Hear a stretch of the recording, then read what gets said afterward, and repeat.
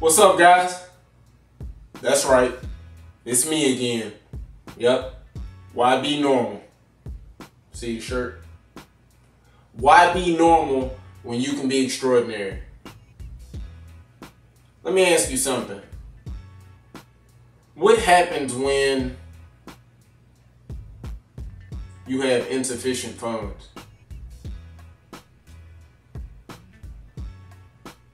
How does that make you feel? Because see, that's what I want to talk to you about. I want to talk to you about insufficient. Because see, what insufficient is where, insufficient funds. It's like, you go to the bank and you don't have the money in the account. See, you can apply that to your life and your goals and the dreams and the things that you're trying to accomplish. So if you empty, how can you expect to pour into somebody else?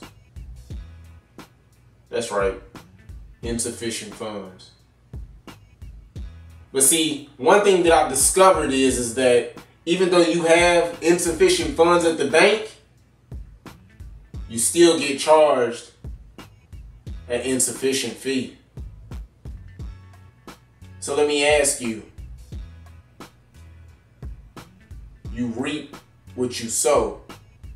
So even though that you have those insufficient funds, when you sow that seed, are you reaping negatively or are you reaping positively?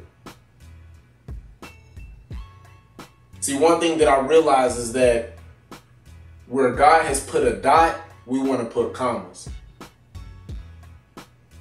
I think you just missed what I just said.